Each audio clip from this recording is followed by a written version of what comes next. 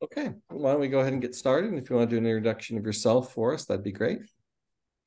Okay, well, thank you very much, and lovely to see everyone. Thank you all for coming today. My name is Lee Edwards. I'm a professor of strategic communications and public engagement here at the LSE in London. I've been working in public relations for 15 years, 16 years. I graduated in 2007 from the University of the Leeds Metropolitan University up in Leeds in the north of England, in the middle of England. And my focus in particular is on the way that power operates in and through public relations, although that's kind of extended a little bit more into the arena of public engagement in more recent years. So thank you, Michael, for inviting me to speak. It's really lovely to be here.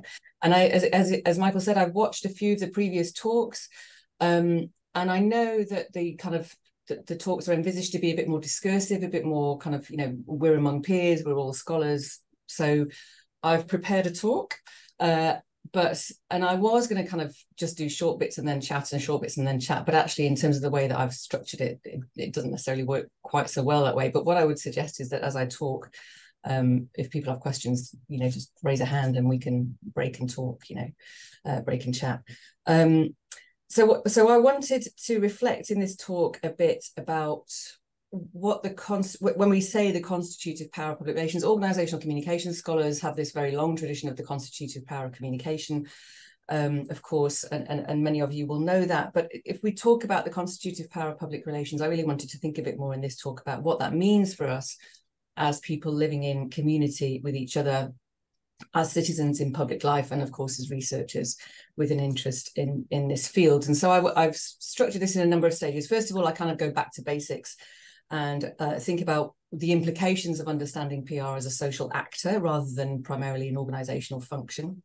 And I explain a bit more about my approach to the discipline. And then I extend that to the idea of thinking through the constitutive force of PR through the lens of the regime of visibility and circulation that I wrote about recently with a colleague here, Cesar Jimenez Martinez. And then I use borders as an example of how this works in practice. So if I start with the field of public relations research and also perhaps public relations in practice, I think thinking about the discipline through a critical sociocultural lens is not completely marginalized, but it's still a minority interest in the field. I think there's still a fairly dominant focus on how organizations use public relations to achieve their goals. And in that kind of work, the impact of that work on society tends to be a secondary concern in terms of the fact that, in terms of the way it puts society at the center rather than as a secondary interest from the organization. So it's not completely ignored, and there's a very kind of open sense of the organization as a social actor, but nonetheless, in terms of this kind of framing, the organizational interests are the priority. And so public relations in that context is considered as a bit more of a neutral tool, a channel that transports messages from organization to audience, and is also very normalized and normal. So we now expect organizations to communicate with us. We expect organizations to take us seriously as audiences, and we expect them to be authentic in their communication, and we critique them if they're not authentic. We want them to be real, if you like. But I think that if we take all these activities too much for granted, and if we don't interrogate the power of public relations, or what public relations is actually doing in and of itself rather than on behalf of organizations, then I think the risk is that we stop asking exactly what is happening in the world when we use these tools and techniques. And yet there's a lot of work in the wider field of media and communications, in the scholarship on promotional culture and promotional industries, on the data industries, that shows that the way PR techniques have been used has significant effects, of course, on the way that we think about the world, on the way that the world is structured for us, and on the ways that we understand the world over and above the ways in which we relate to organizations. And that also then turns into narratives about the ways we should or could see others, and the other as well, of course. And And indeed, the whole point of PR work is to change the way that people think about each other as well as about organisations, because an organisation can only achieve its goal, I would argue, if it constructs a world in which those goals make sense. And sometimes that also means changing the ways that we relate to each other and not just to the organisation itself. So the issues that organisations care about, they need to persuade us that they are something we should also care about. And sometimes those things are societally based rather than their own products or services. So sustainability, the environment, Indigenous rights, the merits of the oil and extractive industries, the necessity of war is a big theme here in the UK and the US, of course, at the moment with the war in Ukraine, or even something as basic as the fact that we need mobility to be able to manage our lives. We need mobile access, etc. So the days of telling audiences simply that loyalty to an organisation and its products or services are in their interests are long gone, I think, and they may indeed not even ever have existed, really. So the critical socio-cultural approach to PR engages directly with this reality of public relations. It goes beyond the organisation to look at the ideological work that PR does in society, changing or reinforcing cultural and social norms, the relationships that we build with each other based on those norms, and ultimately reorienting or consolidating the power relations that structure society. So while the organisation remains the originator in most cases of communication, although we could talk about that because there's a bit of new thinking going on around that principle, if you like, nonetheless, the questions that are asked become different kinds of questions. And a sociocultural approach, then, the questions come from, rather, the different assumptions that underpin the sociocultural approach. And I've set these out in previous writing, but just to recap them, there are 5, really. First of all, that there are many different standpoints for understanding public relations, and they're not limited to the organisation. That public relations is shaped by the cultures and societies in which it operates, and not only by the interests of the organisation. That public relations has the power to intervene in societies and cultures also in ways that aren't necessarily anticipated by the PR practitioners or the organisations. And it has therefore the power to generate change. The effects of PR have social and cultural outcomes, and those should therefore be taken into account by practice and by researchers, not over and above, but alongside organisational and economic outcomes. And the most fundamental, perhaps, that public relations is not neutral, but is value-driven. So it's ideological. It's based in a certain type of world, and people have written previously, many of the people on this screen included, about the fact that it tends to be embedded in democratic environments where there is a free press. It tends to be focused on, or it thrives in a marketized environment. So there are lots of kind of, ideological underpinnings, if you like, for a successful PR industry that I think we also need to recognize. But within that world, it can also then be used for both dominance and resistance and spaces in between, indeed. So I think as scholars, these principles lead us to different research approaches. Approaches that interrogate, in the end, the contingency and uncertainty of PR effects rather than predicting outcomes. So this linear model of, A to B, kind of in terms of communication processes, is put by the wayside, if you like, put to one side, if you like. So there's the idea of contingency and uncertainty because of this kind of sociological, or societal, reality of PR, the fact that the organisation, if we follow that principle, the organisation cannot own the communication. It is communication that is somehow co-created and evolves differently because of all of the other people involved in its production of meaning.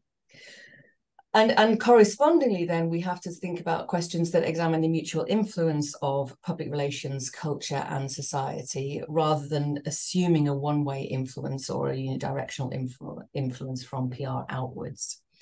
And alongside that, then we have to think about the fluidity of PR as a mechanism of circulation as well as communication. So in here, I'm thinking about the datafied society where circulation is really fundamental to maintaining visibility and impact for communications practices.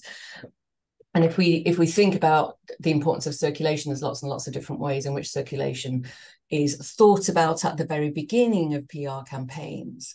And always has been, actually, this idea of sending communication out, making sure that people pick it up and pass it on, has been, you know, part of PR practice for such a long time. But I think it needs to be drawn out a little bit more.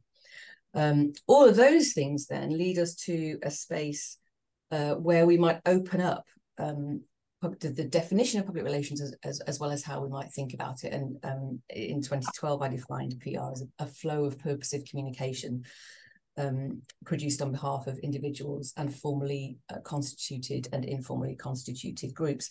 That definition I actually haven't done much with since, and I think it's partly because it's a little bit tricky to then work with it. I'm not quite sure what I should do with it. It's probably time, given it's 11 years later. But what I wanted to do with that definition is I wanted to decenter the organisation and think more about this fluidity, this interactivity, this mutual influence and the responsiveness of the environment to PR activities once they are produced. That was what I was trying to get at.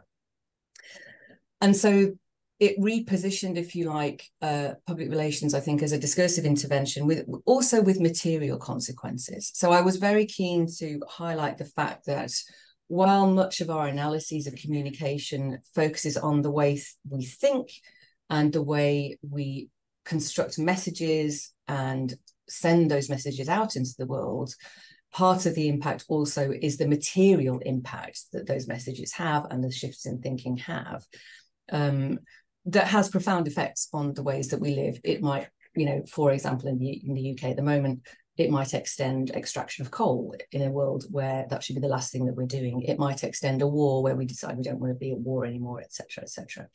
So these things are incredibly, incredibly powerful and very materially oriented. And to some extent, those material effects, again, are unpredictable because we don't know how people are going to react to what we say.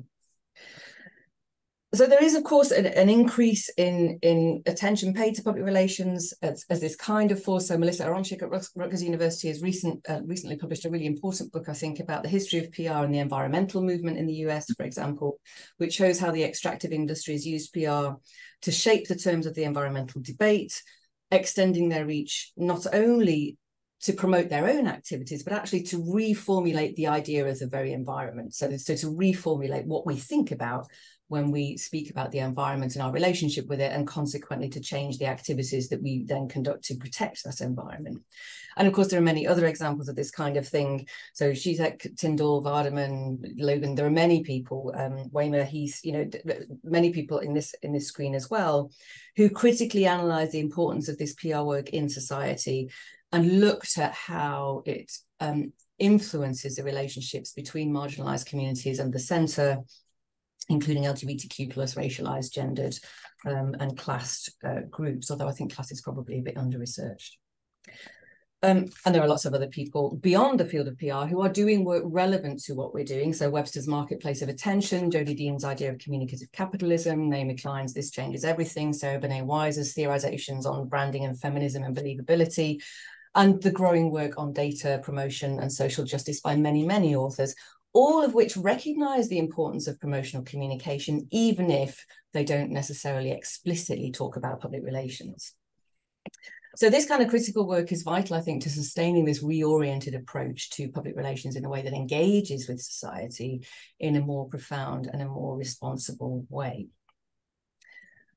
But as I mentioned earlier, I think a consequence of the approach, and this goes back to why I haven't done anything with the definition, is that it invites us into what I think is quite an ambivalent space, because placing fluidity and change at the heart of our conceptualization of public relations simultaneously involves recognizing that unpredictability will characterize at least some, if not all, of its outcomes. So we might accept that public relations is a powerful sociocultural force, but that doesn't necessarily lead us to a clear understanding of its impact. In fact, it takes us to a more uncertain space, which means that it's more difficult, if you like, to produce the things that academics love, like models or normative recipes for practice, that kind of thing. It's just more difficult to do that if we accept the ways that public relations operates in reality. So I want to take a moment to consider what this ambivalence means in relation to two different but fundamental aspects of promotional logic that underpin PR practice. And I'm just going to share my screen for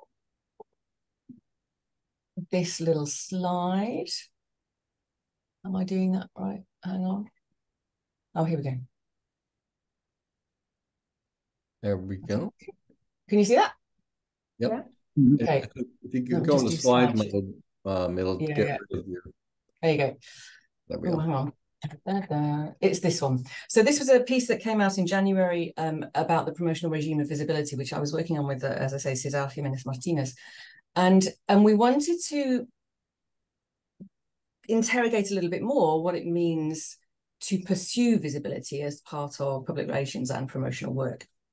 So we've argued that there are three different modalities of visibility in this environment. First of all, visibility as recognition, which associates being watched with empowerment. So when you're seen, when you get loads of likes, when you get loads of shares, that's a kind of an evidence of your significance, if you like, or your impact.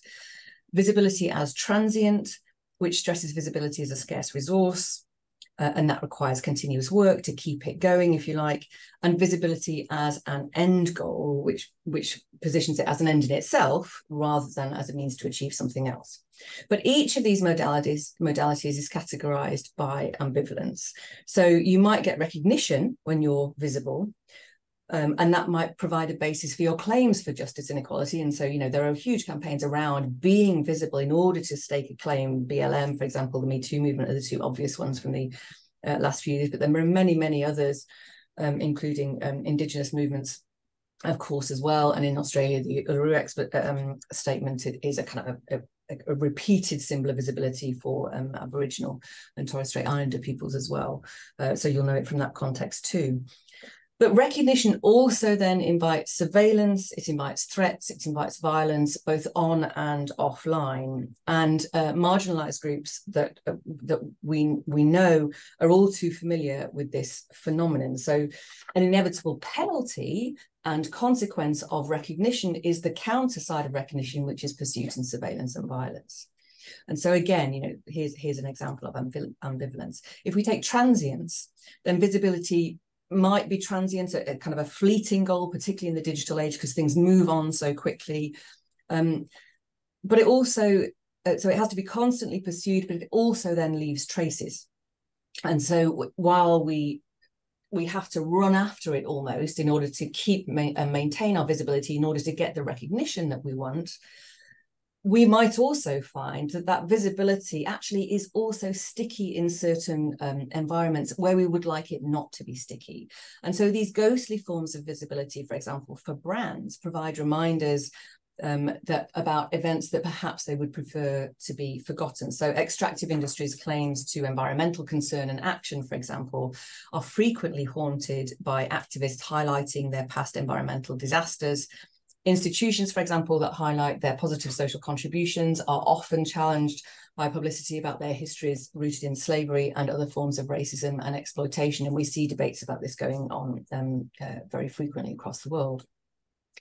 And then the third element is the idea of visibility as an end goal. And again, this may be a very appealing outcome. We like seeing ourselves visible. Brands love seeing themselves as being visible in the world. The first thing we think about when we go for coffee or when we have a soft drink.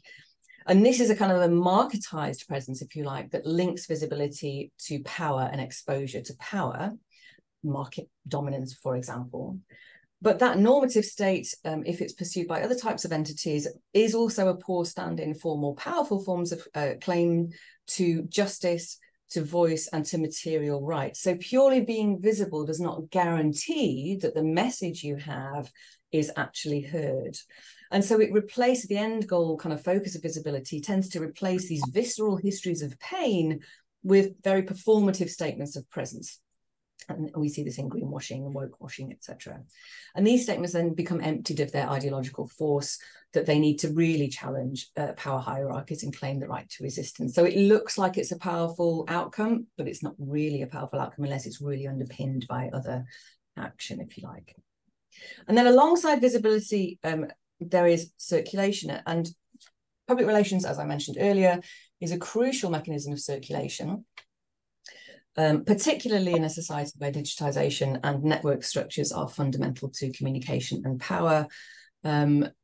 And practitioners, of course, facilitate circulation, making messages and content move by manipulating these underlying architectures, often writing algorithms that will create the movement that they want.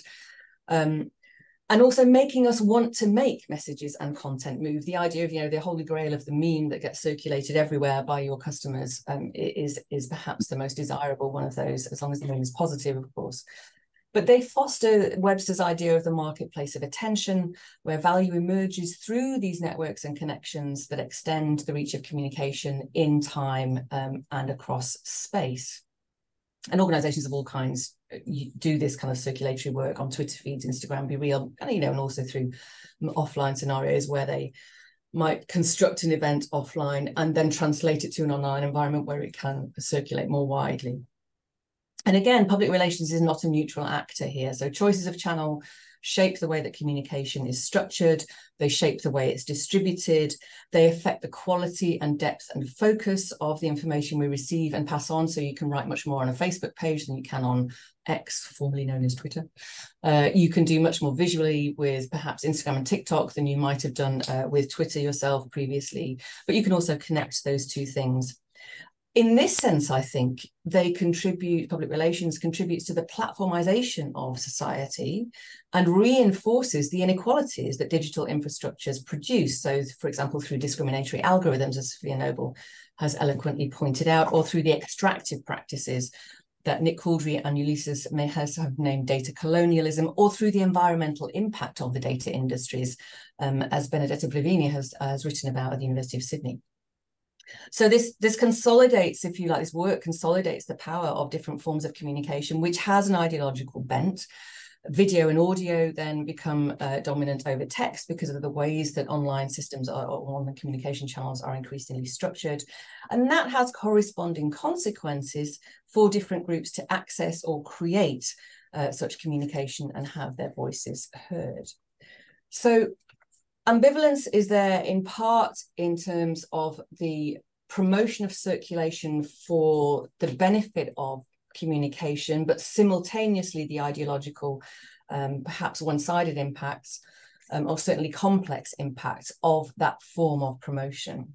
And of course, in addition, the ambivalence arises because public relations can also be used to obstruct circulation. So activists, for example, interrupt the dominant flow of communication. They'll redirect it, they'll challenge it, reinterpret it, change the meaning. We know brand kind of activists often distort the brand and then circulate an alternative version of the brand, for example. That's a basic example of this kind of work. But corporate organizations, of course, do the same, for example, through their use of secrecy and silence. And Anne Cronin and Rumen Dimitrov have both pointed this out in their work. These acts then change circulatory patterns and platforms. They push communication networks into different directions and times and spaces, and they thereby adjust hierarchies of power, not just through content, but also through the movement of communication. So through this circulatory activity, I think public relations contributes to a world where some voices are valued and some voices are not, and where those positions constantly change, where some enjoy a fundamental human right to narrate their lives as equals and others have their stories obscured, and where those rights constantly fluctuate as well.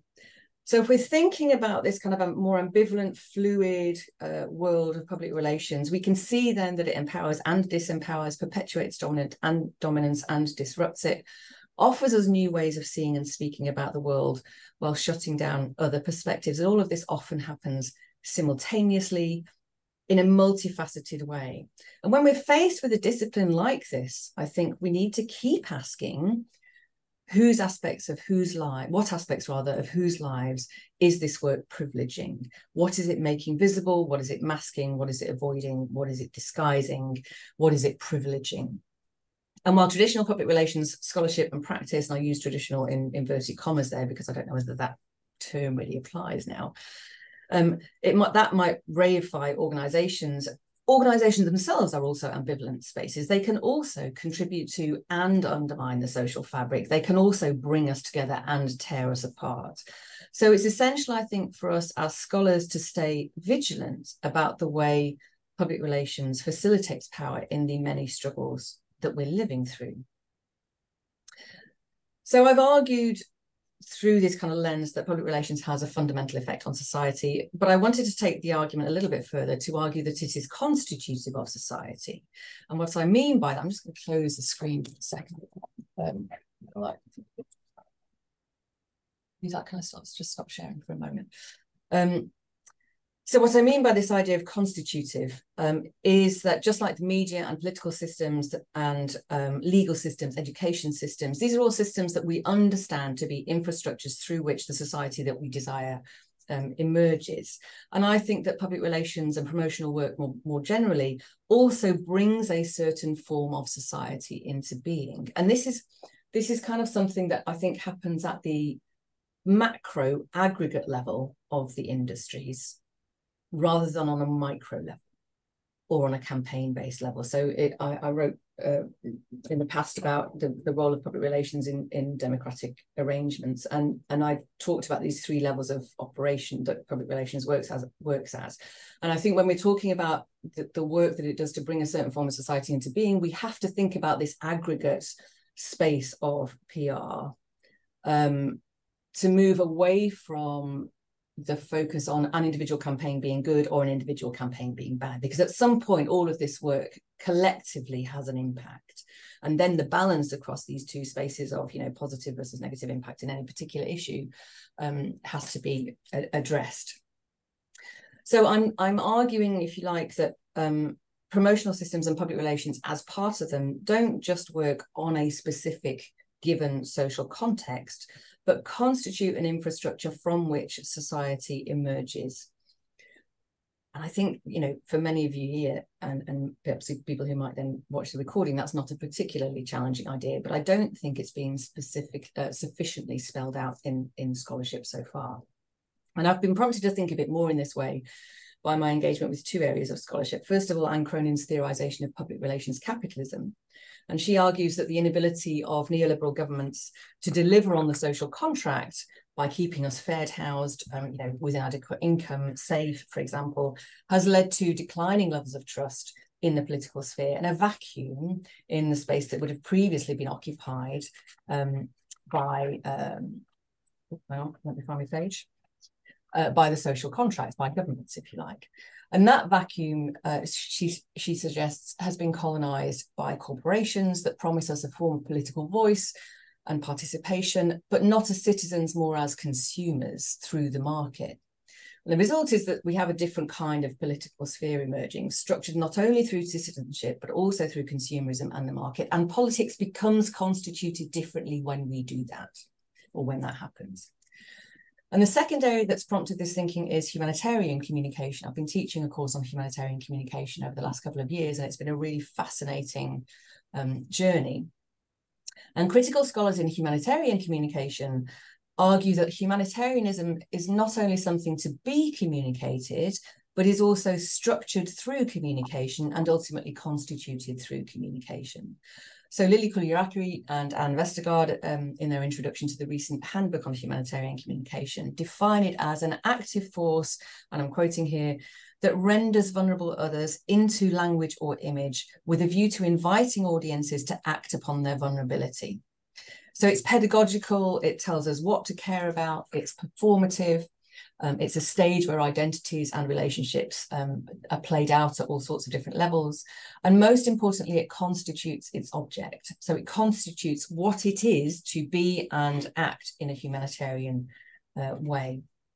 So it tells us about a world that is by definition far away from our comfortable lives, but to which we are linked by our common humanity. It gives us that message. It defines the other in terms of difference rather than similarity, suffering and victimhood rather than agency, stasis rather than mobility. And by reifying this distance between us and them and bringing that distance into being through a discursive regime that presents it as the only option for humanitarian work, humanitarian communication then creates a world in which we definitely might readily help, but where we are able to remain safe in the knowledge that these people are not us and their lives are not our lives. So there's a division that it constructs that we then perpetuate through our own actions. So this idea of the constitutive alteration of political and humanitarian worlds through the promotional work of organisations prompted me to think a bit more about this constitutive power of communication in relation to the discipline. And I want to argue that the constitutive power of public relations relates not just to discourses as interventions, which is something well covered by scholars, but also to the promotional logics that structure practice, this idea of visibility and circulation in particular. So the constitutive power comes not only from what is said, but from the systems that put what is said to work, if you like, in a promotional environment. And so in the last part of the talk, I'll try to illustrate this argument with an example of the idea, the relationship, if you like, between borders and promotion. And this is something that I'm working on at the moment. I've been, like all scholars, I've been trying to work on it for all summer and haven't written anything quite yet, but I'm still hoping to write it for the ICA. So if any of you review it, please pretend it wasn't me, because I know it's anonymous, but if you like it, please let it in. I'll just share the screen again so you can see some of these examples. So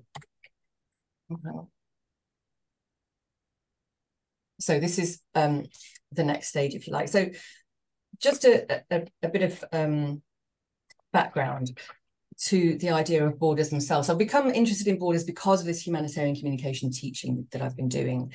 And borders, many of you may be familiar with this already, but borders are a multi-billion-dollar global industry. And I'm talking about the idea of national borders really here. Bordering power, and I'm taking this from the work of critical scholars in the humanitarian communications industry, border power can be understood as the hierarchical ordering of Europeans and migrants' humanity that subjects migrants to danger, controlled mobility, and conditional recognition. And that's from Miria Georgiou, who works with me here at the LSE. So that it's not just about the material reality of a border, it's about the work the border does to sort us and change the way that we are understood as members of humanity as we undertake different journeys. And so my colleagues Miria and Lily Kuliaraki argue that bordering power is both material, so these infrastructures of walls and buildings and barbed wire and technologies, etc., as well as symbolic, developed through the production of meaning by actors at, around, and beyond their actual location. So the reach of borders, it's important to remember, has to go beyond their material presence if they are to act as a deterrent to the other, undesirable, in inverted commas. Otherwise, they don't do their job. So borders, although they have a fixed location materially, they have to also discursively circulate. And I think that's what's really interesting about borders, is they have this duality about them that's, that invites, if you like, us to think about them a bit more as promotion. And so this notion, this need to circulate is grounded in the idea of the border as an imaginary rather than a material reality. And of course, it's really important to remember that those two things coexist. But what the promotional side of things engages with this is this idea of the border as an imaginary. And the border as an imaginary has a capacity to mobilize, to move across time and space, but only, I think, because of the promotional work and that underpins it and the role that that work plays in constructing, facilitating, and perpetuating the imaginary border. So borders survive, I'm arguing, borders survive and are perpetuated as a powerful imaginary, not just through their discursive construction in public relations and other kinds of promotional texts, but also through this regime of visibility and the mechanism of circulation, the infrastructures of those promotional industries that enable those discourses to be seen. So I want to get a bit beyond the idea of representations of borders to thinking about how those representations move and why they're constructed in particular ways in relation to these principles of visibility and circulation. So specifically, I'm arguing these three things that you can see on the slide. Promotion has a fundamental role in constituting borders, so promotion as borders, in legitimizing the work of actors at borders, promotion and borders, and in abstracting borders to promote other things, so promotion through borders. And all of these things are part of the border, I would argue, and this is where the constitutive work kind of emerges. So, for example, promotion as borders manifests in the form of advertising and PR campaigns that take the symbolic idea of the border and extend it in space and time to communicate border power in countries of migrant origin. And so there are lots of examples of, for example, the EU funding campaigns in countries of origin for some of the migrant populations that they have decided they don't want, in inverted commas. Where the campaigns are designed to explain how appalling the journey of migration might be, how there is no certainty when people arrive, that it would be a particularly successful journey, that they might die on the way, etc. And this extends the deterrent effect or the deterrent message of the border beyond the borders of the EU. And in the US, this digital ad campaign was launched last year by the US Customs and Border Patrol, similar kind of idea. It's targeted at migrants from Honduras and Guatemala. It's distributed via, and this is the interesting thing, I think, from the point of view of my argument, it's distributed via mobile devices. It's designed to be shared and circulated. Who click through these images to a detailed website with more information. It's described by the Customs and Border Patrol Commissioner as an important component of US government efforts to prevent tragedies and curtail irregular migration. In other words, it is a bordering practice. They see this as part of the border. So the text warn readers that they'll be detained, they'll be removed from the US, describe the dangers of migration in detail. They demonize people smugglers and generally frame illegal migration as to the US, and illegal in inverted commas as well, as a perilous activity that will inevitably end in disaster. So there's a discursive interweaving here of border practices with narratives of danger for those who try to cross the border, and that conflates bordering power with humanitarian care. So the discourses fudge, if you like, or blur the boundaries between border as discipline and border as care. But it also creates a world, constitutes a world, where the responsibility for border safety lies with those who choose to come rather than stay away. And that responsibility is also facilitated by the fact that these messages are seen in the country of origin where people make a decision to leave. And so the circulation is from not just the discourse, but the circulation of the message is really important to the constitution of the logic of that world, if you like. So the reality of inhumane border practices is then deflected onto or rather is not then, but is deflected also through these messages onto the inhuman smuggler. And the border force simply enacts the law because the migration is designated as illegal. And these messages are layered not only through the circulation of the message, but also through multiple forms of visibility. So images and ads and websites that feed into the need for the imaginary of the border as a deterrent to be seen in particular ways. So this layered approach, which is designed to be shared and circulated, has lots of kind of structures around it. So it has the color that's used is interesting. The words that are highlighted are interesting. And these things counter the transient nature of visibility, the idea that your message might be missed or it might not be picked up and absorbed, if you like, by making these things more noticeable. And they also extend the logic of the border through the layered approach, through the assumption that being seen repeatedly again and again in different contexts will consolidate the required deterrent imaginary as a reality for those people considering whether or not they move. And so I think this constitutes the symbolic power of the border into the private and the public spaces of countries outside the US, beyond the material border. And of course, these things are designed to be received on a mobile phone as well. So you could have this anyway. You could have this in your bathroom at home. You know, you can connect with it anywhere, really. But it also constructs journeys to and through the US border as undesirable, as foolish, as a reckless encounter that endangers our loved ones. And so the world becomes a world where the choice to migrate becomes a negative and irresponsible choice. And that lens then is something that we can designate to people because they knew what they were doing before they left, because they saw this message at the very beginning, not once they got to the material border. So I'm arguing this kind of work extends and circulates the work of the material border.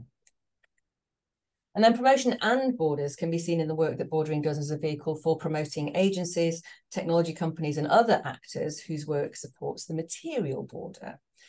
And not least among these are border forces themselves. We've all encountered border forces in different ways, I think.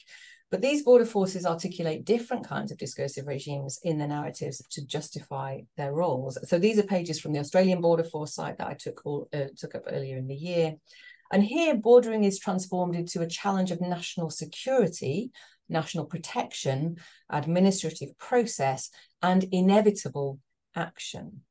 Borders here exclude only those that are unlawful, who must be detained. And because borders and their forces are tightly connected in the dynamics of material bordering power, in other words, border forces are part of the material reality of borders on the ground, the promotion of one allows the other to promote itself in alignment. So constituting the symbolic border in particular ways, constituting this imaginary border in particular ways, allows the border force to also be constituted in a specific way that serves its own legitimacy.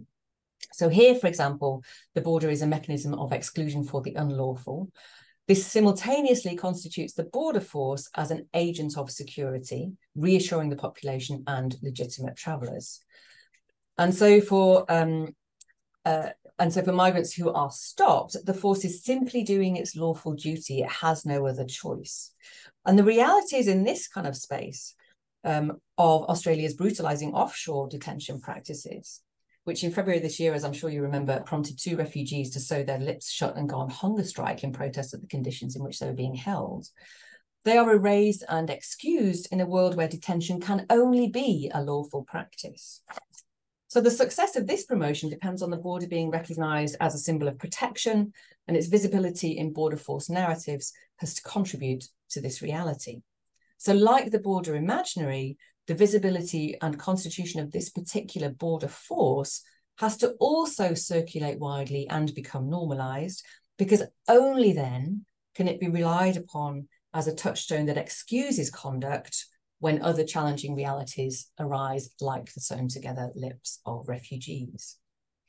So the brutality of border power again becomes an inevitable administrative process. It's excused because it's limited to those who are not us, who are unlawful, whose narratives are not visible, and crucially, whose narratives do not circulate in the same way. So they're not able to leverage the imaginary border in the way that the border force can to create a parallel connection that allows the legitimacy to transfer from one to the other and back again.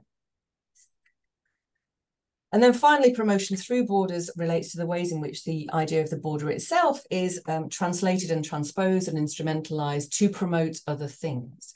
And so here I've picked up on the idea of the strong border, which is often used as a stand-in for other forms of strength. So in the UK, for example, the Home Secretary, Suella Braverman, has introduced the Illegal Migration Bill, and it's actually called the Illegal Migration Bill. Many people think the bill itself is illegal, but she's framed it in a slightly awkward way there, I think. This bill effectively removes all rights to arrival in the UK as an asylum seeker or a refugee, and it constitutes the border and decisions about who crosses it as a matter of national sovereignty rather than international law. So the bill has been publicised as evidence that the government is serious about tackling, in inverted commas, or eliminating, in inverted commas, small boats, and that's how migrant journeys have been described. The people are removed from the description, it's just about boats. The idea is that they'll reduce the number of deaths in the English Channel crossing and they'll undermine the business of people smuggling. These are the claims that are made. So the border here becomes a mechanism for the government to assert its national status and to protect migrants by stopping the smuggling business. So this strong border is made visible and circulated again through repetition. So these are things that we saw on Twitter, promoted by the Prime Minister's Rishi Sunak's Twitter accounts, but also via websites, also in newspapers, also on Instagram and multiple different platforms. The message here, though, is that the border reflects a strong government. So the strong border, the turning back kind of message of boats and smugglers and implicitly people, is an aspect of the strong government that has been constituted through this work. Ironically, and I think this is a really interesting phenomenon, and I'm not 100% certain how to make sense of it, but the fact that the policy is completely unworkable and has no, I mean, none of their policies have had any visible impact on migration across the Channel. This is only just come into force, actually, so there's still some time for this to actually make a difference, but you know, whether or not one wants it to make a difference. But anyway, my political views aside, this kind of this kind of narrative and rhetoric around the bill has completely ignored the corresponding and ongoing challenges to the government about numbers of migration that do not haven't declined over the last 10 years while this government has been in power. And if you think about that, then the question is why the policy is being produced at all. And I think here it only makes sense as a promotional tool. And this turns the border into a promotional channel and a promotional object that can be translated and instrumentalized for other spaces. So in political contexts like the UK and indeed the US and in Australia, where controlling illegal migration is a regular election promise, what matters is not the material reality of the numbers of people coming into the country, but the promotional work that a strong symbolic border, a border constituted not only through discourse, a border constituted only through discourse and visibility and circulation, separated from its material reality, can do to constitute an electable government identity. So in this example here, the border becomes akin to a floating signifier, if you like, a promotional concept that's deployed in different locations to constitute different realities without being tied to any specific material form. So the constitutional power, if you like, of public relations here is transferred to other spaces through the mechanism of the border. So what I wanted to use these examples for is to illustrate really how it isn't just the discourses, but it's also the visibility and it's also the imperative of circulation that play an important role in the constitutive work that public relations does. And I think we can also take this one step further, going back to this idea of ambivalence that's inherent in promotional logic. I think the analysis also helps us understand when all of these multiple ways of arguing and thinking through borders and articulating the symbolic border, if we take all of those at once, we can understand then also why borders and the symbolic idea of a border can never be fixed. The constitution of a border is always fragile, precisely because this regime of visibility and the circulatory imperative are themselves ambivalent. So when you operate on the basis of those logics, you build in ambivalence into the outcomes of your communication. So I'll just quickly summarize the argument before I finish in relation to borders. First of all, border recognition is essential. The border has to be understood and seen as a liminal space that should not be crossed by the other. Yet its very recognition prompts discursive and practical resistance. So in Foucauldian style, once it's constituted through promotional claims, it's open to resistance, reinterpretation, and rejection. The transience of visibility means the border can never be fixed, so its constitution is inherently fluid, escaping a permanent definition and then appearing in different forms through different channels, which is then reinterpreted as audiences pass that work on. And this ultimately undermines any claim to any kind of permanence or material form. And similarly, those that rely on a transient border for their own promotional purposes can never really be fully confident that its desired constitution will remain uncontested, because alternative realities are always sitting on the sidelines. So their own identities are always fragile. And efforts to produce borders through endless visibility in ad campaigns that stand in for borders, or in claims to strength through borders or legitimacy at borders, must ultimately remain performative, because they are designed to be seen and to circulate, but not to be deliberative or democratic. And they therefore lack moral and legal justification for claims to bordering power, because constituting the border as a promotional object or through a promotional set of activities necessarily erases the detailed political and deliberative discussions of human rights and recognition demanded by migrants and NGOs who live the realities of life at border crossings. So by using the example of borders, I wanted to offer some thoughts really about how public relations as a key promotional tool can not just structure or reflect the world in which we live, but actively constitutes that world through both discourse and promotional logics, promotional infrastructures, if you like, with various consequences. And if we go back to the socio-cultural perspective of PR that I was talking about at the beginning of this talk, the argument focuses attention on the connections between organisations and society by insisting that the constitutive power of public relations is tightly linked to its originators, who they are, why they're communicating, how this shapes the promotional logic that they use to communicate their messages. So this brings the organisation back in, of course. But it also looks at what vulnerabilities are created in the process and ultimately what effect all this work has on society. And we shouldn't just be asking these questions about dominant groups, about large corporates, for example, and often critical work is focused heavily on large corporations, you know, as a source of dominant power in governments, etc. But we also have to ask the same questions of NGOs, of non-profit organisations, of political institutions and activists, because all of us who communicate do so from a standpoint of interests rather than disconnection. We want a particular world to exist because we feel it's morally, politically, economically, or perhaps socially more acceptable than an alternative. And by highlighting the reality of all our power as potential communicators, whether it's exercised through bringing borders into being, creating trans individuals and communities as less than human, or defining homelessness, for example, as a form of state neglect rather than personal error, I think this constitutive role of public relations has to be handled with extreme care. And as scholars, we need to interrogate it constantly, if you like, to explore the broader impact that it's having and call people to account when necessary. So that's what I wanted to share. I haven't actually been looking at time, so I hope I haven't talked for far too long, but I'd be interested in any thoughts or questions that people have, and I'll stop sharing. Okay, great. Not quite sure how to stop sharing. Have I stopped sharing? No. We still have your screen up, your Zoom screen. The stop sharing, but there we are. It's over here. Stop sharing. There we go. Okay, great. I couldn't get my hand gestures to work. So who's got questions? I got lots of stuff I could talk about. Who wants to go first? I've got one. Okay, Aaron. On just towards the end there, you were talking about deliberative practices versus these promotional practices. Do you see that those two things as being in tension, or sort of the deliberative practices as being something to aspire to? Or do you think the deliberative practices are just another form of promotion and of people, of groups promoting their own interests?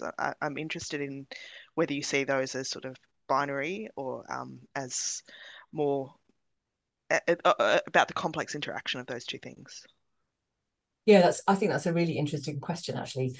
So the Habermasian norm of deliberation is that you enter the deliberative space and leave your interests aside. You leave them at the door almost.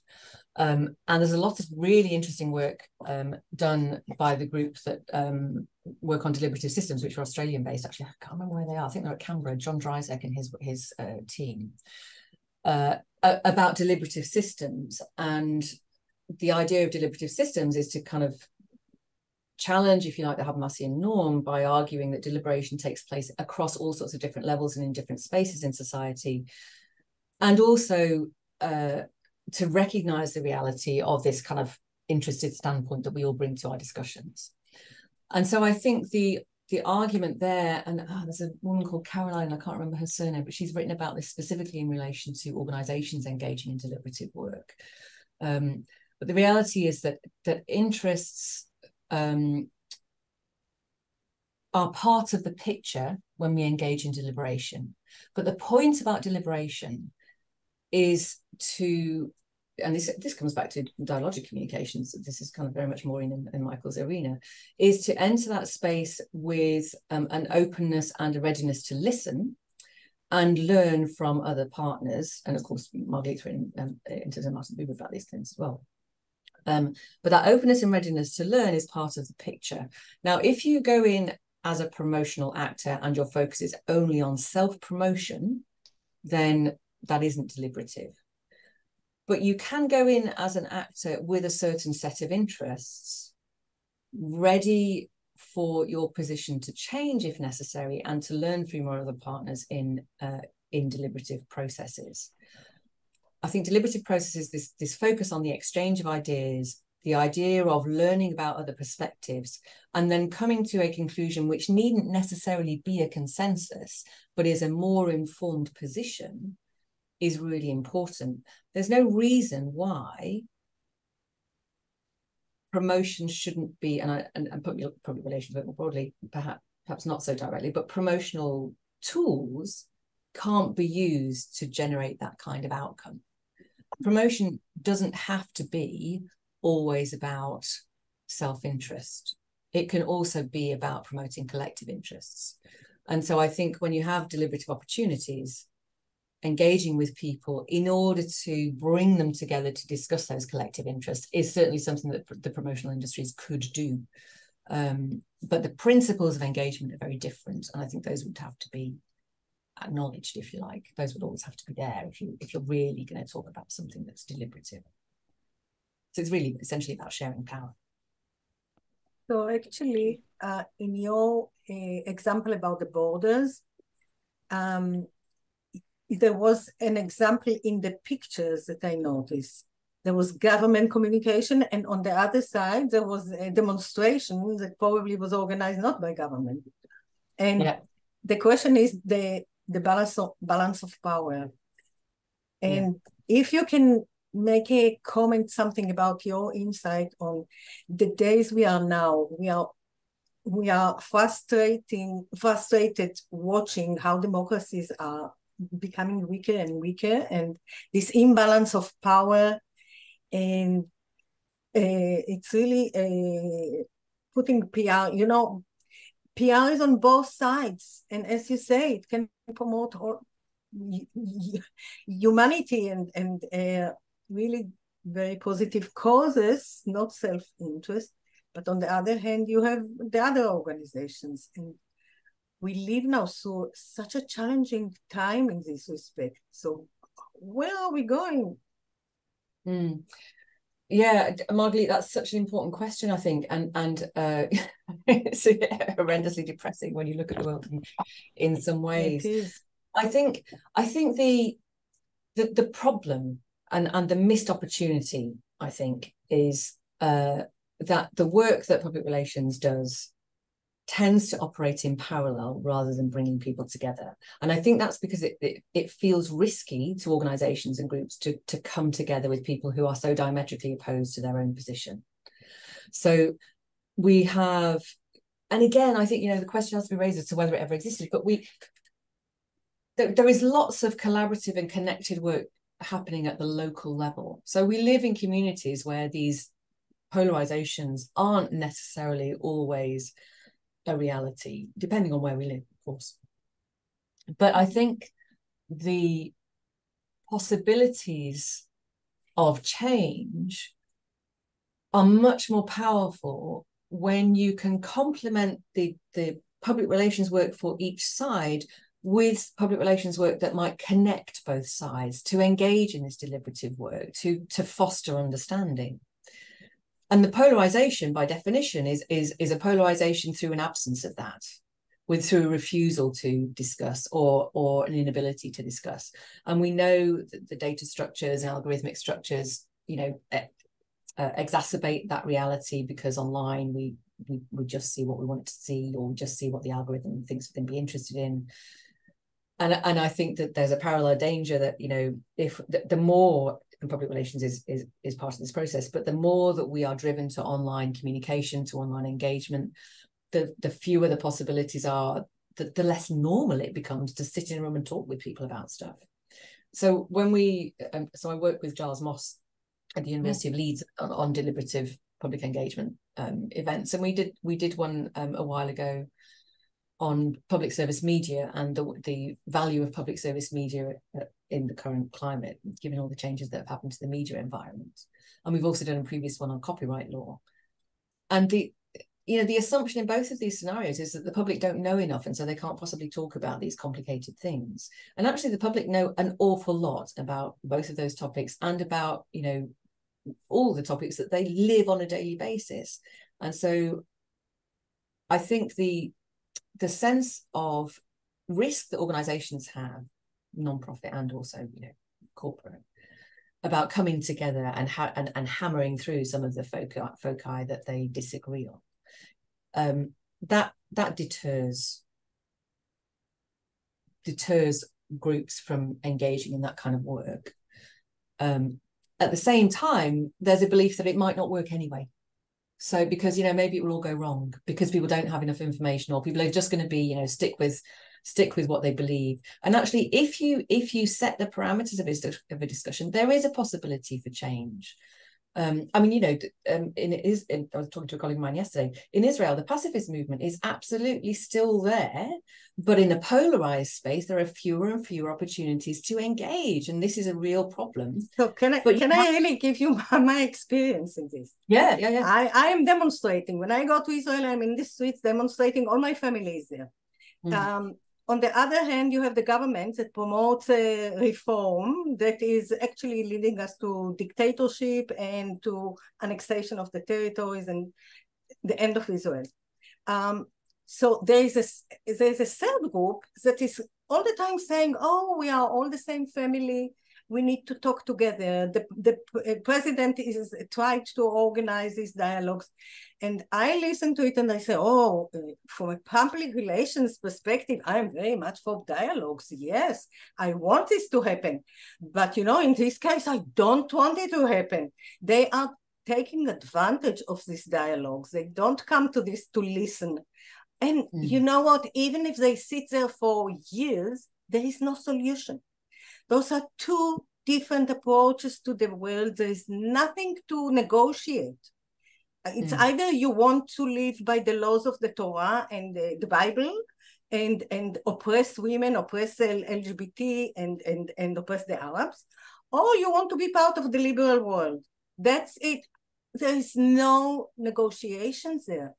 So no place for a dialogue. And I feel frustrated as a PR to say, no, I don't want this dialogue.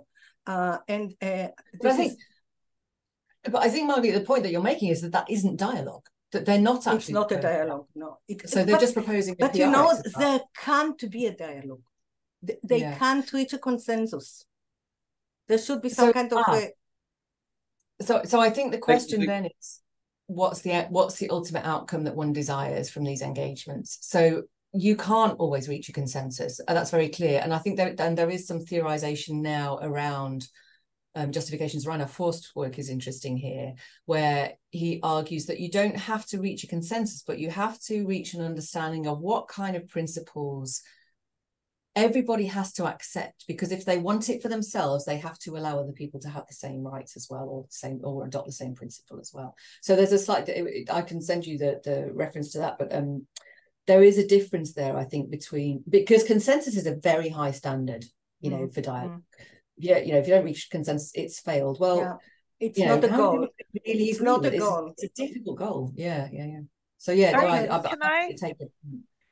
Sorry, can I just ask a little bit more on that? When you talk about those deliberative public engagement, are they and you say that people are able to participate, are they representative of the community more broadly? And do you see a role of sort of administrative or bureaucratic literacy being a barrier to genuinely representative engagement? I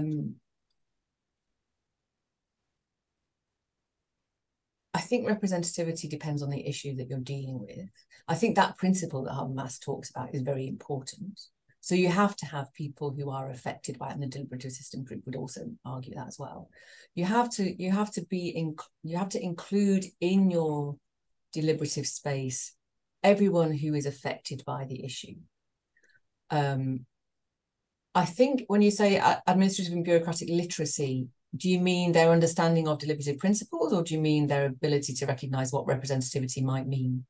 I think even more so with the content of the actual work. I think one thing I'm a practitioner as well, and one thing I'm constantly coming up against is that we get a lot of highly educated particularly professional people participating in these optional processes, but people who have a different first language, people who of lower socioeconomic statuses, for whom sitting around and coming to grips with the complexities of a planning policy or something isn't something that they're terribly familiar with. Has become this barrier to participation. So we talk about participation as being this democratic and this wonderful process, but in fact, it's a way of reinforcing and in some cases perpetuating existing power structures. Yeah, I agree. I mean, I think one of the interesting, so there's some really interesting work around the limitations of deliberative spaces, if you like, and the exclusionary nature of them. That's also come out of this deliberative democratic kind of more recent literature. I think that perhaps this takes us back to the idea that, and again, it's kind of adding to discourse. We think of deliberation, particularly if we've been kind of brought up, so to speak, in the Habermasian tradition, as a communicative act, but it's also a structured act and a structural act. And so the conditions for deliberation are really important. And here I think organisational self-knowledge is really critical. So when you're in a place like, in the UK, it's the Westminster bubble. People talk about the Westminster bubble. People just live and work in Westminster. It's a bit like working for Microsoft. It becomes this kind of, it's like it has its own atmosphere. Everybody kind of talks the same lingo, and it's all the same, the same identities in the same space. And you get disconnected from what's actually happening outside those spaces. And you forget, or you see as deficient, other people's realities who might not be so familiar with that, who might not feel comfortable. And it doesn't even have to be people in lower socioeconomic classes. It can be, we talk to people who are engaging in deliberation about copyright. And, those spaces internally, the government used to run, stakeholder meetings, but they tended to be dominated by copyright lawyers from large IP organisations, or organisations that had a really significant interest in IP, the entertainment conglomerates. And then NGOs would come in who were being activists about copyright, and they would feel like fish out of water because they didn't have the same resources to invest in those spaces. They didn't know the same language to the same extent. They didn't really know the terminology in all situations. And so it was very difficult for them. So all of those structures, I think, become barriers to genuine deliberation. And I think here, decolonizing the idea of deliberation is really important. And so, for example, thinking through, the presence of marginal identities and their lives also requires us to think about how one translates then deliberative principles into a different kind of space, a space that is already shaped by power. So if you ask Indigenous peoples in Australia to come deliberate about, the way in which water might be provided in a drought-ridden area, then their discussion, first of all, will take a different form, literally a different process, but also would be marked by the settler colonial exploitation that they've been subjected to, since white Australia kind of emerged, really. And so I think once you get into that space where you think, why don't people come, looking at history, looking at the situated realities of those groups of people, then become really important. The vaccine scenario around COVID was really interesting, of course, when where people from minority ethnic groups in the UK, or minoritized ethnic groups in the UK, were far less likely to take up the vaccine, partly because of the medical history of exploitation. And so they didn't trust a vaccine in the same way. So yeah, those histories become really important. So I think, if we start thinking about deliberative as a structured and structuring process, then you come back to this idea of having to build it differently in order to be genuinely inclusive. And that also then would require, of course, people from spaces who are very used to, the standard deliberative environment, going to spaces that are very differently managed and differently run.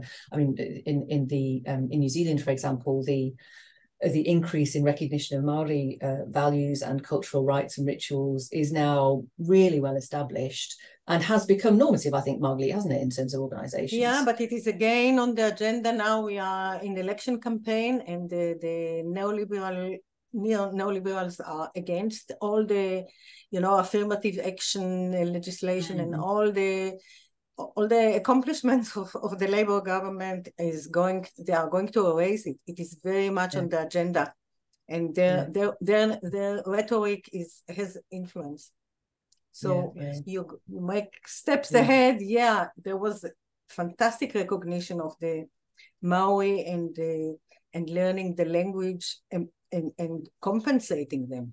It hasn't been. It is not finished. It is a work in process.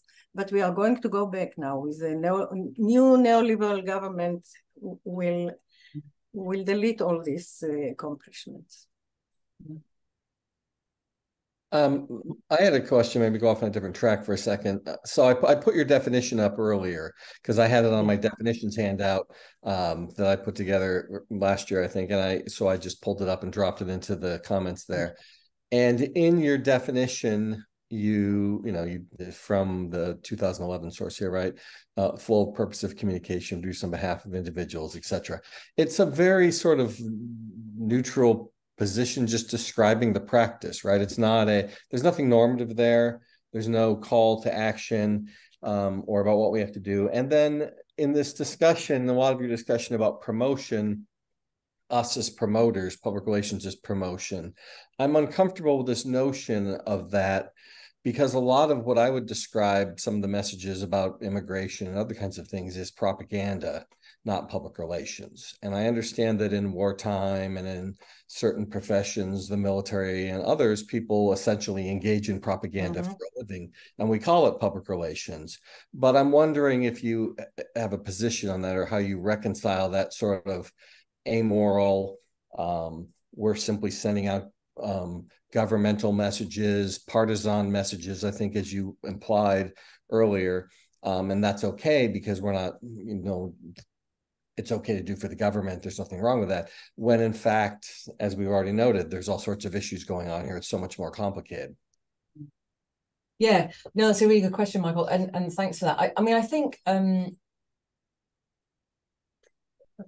to some degree it's a different object in some ways. So the definition at the time that I was trying to, or the reason I formulated the definition in that way, is that I was trying to understand how we go from the content of a campaign and the organisation-specific or group-specific work to an understanding of what this thing is at a societal level. And so the idea of the flow was really shaped by an almost visual kind of feeling about this pipeline of communication that, is constantly being populated by different organizations, different groups, formally and informally, if you like, that then circulates and shapes the way that we see the world and what we do in the world. I think that within that kind of flow, if you like, or within that pipe, you can have more or less propagandistic work, you can have more or less deliberative work. But I think the issue that you're raising, and it's a very good point, is that the level of the definition is a bit different. So it's looking at different things, which means, of course, that you can't really use the same term to describe them because they're actually different things. So this is an aggregate thing, and the individual work is a campaign level thing, and I haven't really thought about that before, so that's a really good point. Yeah, it's a really good point. Great. I am going to have to go in a couple of minutes because I have to get ready for teaching. I know. We started a little earlier. Kim thought, she probably got my original message when I said 5 o'clock instead of 4 o'clock, and then I changed it, and so sorry, got here late. Anybody want to jump in? Dean, you got your hand up? Yeah, just a few minutes here. This is just really profound to me. I mean, I got pages of notes, but interestingly, the one I have on the top of my summary notes is the question that Margalit asked, where are we going? And I think that kind of says it all. And with the state of the world, we're skipped a lot of context here, but every place that I've looked at with admiration, perhaps naively thinking these people have got things figured out, society seems to work well, and it seems like it's not. One country most recently, because it was in the news just yesterday, where they talked about Sweden, which they said it's in the history of Sweden, things have not been as volatile as far as like gang activity, violence, shootings, etc., as they are right now. And my God, my heavens! I mean, but the state of the world is just such that I don't think we have to, with certainly this group here, to talk about this. But the challenges here that I've never. Anyhow, I'll put the chase on that. But the idea of a theory of society, Hannah Hart, someone I had studied for in 1978 in his book talked, it all begins with the theory of society. And I think, Lee, you explained that very well. But just kind of the direction, like, and some of this disjointed, I heard on radio, this must have been on radio, NPR, where there's some, I think it's in UK, where now you could get a college degree major in being an influencer. I guess. Oh, really? Yeah, and I just heard, drive time, you're paying more attention to traffic than the source of the story, but I'm pretty sure. But I mean, I'm just like, the triteness, but yet how this points to something that is so profound in today's global society. And then something I'd written, I can't remember the source now, it was, the venue, but where I argue, are we coming to an end of a life cycle in public relations? Where, and that, I think that would add some credence to what you're saying, Lee, where we just have to sit back and say, okay, PR, do we need new paradigms? Do we need new insights? Do we need new perspectives, new worldviews and everything?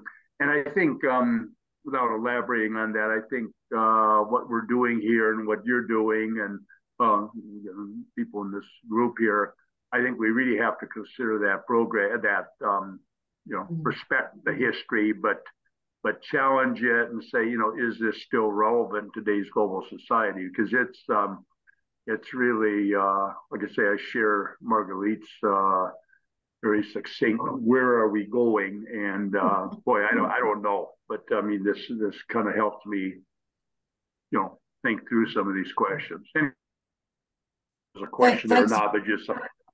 Yeah, no, it's really made me think. And actually, I think it goes back to what Michael spoke about. Because if we take this idea of mutual influence between public relations and society and culture, then of course it stands to reason that the kinds of PR that Groening's models emerged from and that kind of have evolved, if you like, over time, are now changing because PR responds to, obviously, the structured and structuring, to use a Bourdieuian term, but it also responds to the different ways in which society is operating. So if you see a society that's polarized, it's in the industry's interest to then kind of, get work from the polarized environment. The industry will always want to survive.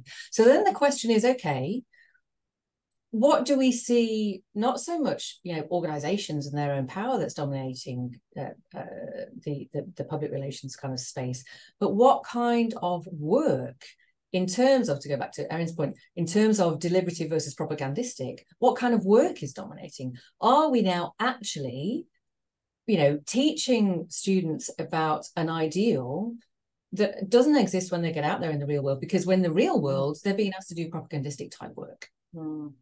Because that's what delivers the industry's success. And I think that's something perhaps that we don't really think about enough, is not so much, the organization versus society kind of apparent dichotomy, but the quality and practices that shift and change over time, also as the social and cultural environment changes. And I think the other interesting thing there, which is hugely under-researched, and I would love to do some ethnographic work on this, but I just haven't had the funding yet, is the way that the industry is working with data. And I remember when I first started here, this was 6 years ago, And I was trying to, you know, connect with all of the fantastic super duper agencies in London. And I did a visit to Weber Shandwick, and they had a whole division that was building digital devices. They were building wearable tech in the agency. And I just came away and I was just thinking, I just can't believe they do this. And now, of course, that will have moved on hugely because it's 6 years ago. So understanding that space also then changes what we need to think about when we're thinking about the industry. So I think that's a really huge question, like, perhaps a nice question to end on, because it's a lovely kind of like reflective question to challenge us all, I think. Yeah, and you've got class, and so we should probably wrap this up. I appreciate you being here for 7 a.m. on your end. Pleasure. Thank you all for coming. It's been a really interesting discussion. I'm sorry I went a bit longer than I should have done. I know that people had to leave, so starting late was never never a good. No, it's fine. We had Noel had to leave because he had an emergency call, he said. So he's normally here till the end. But I appreciate it. All right, thank you very much. Lovely to see you.